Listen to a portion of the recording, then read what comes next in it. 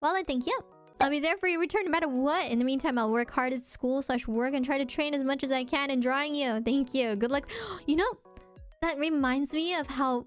Did you guys see PewDiePie's 100 days of drawing? How? Did you see the evolution that happened in 100...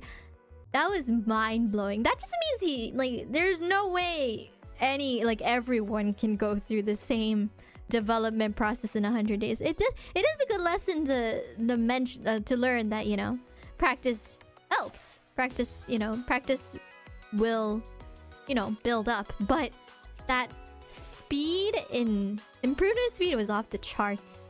If I knew that I'd be able to improve that much in 100 days, I would start drawing every single day in a heartbeat.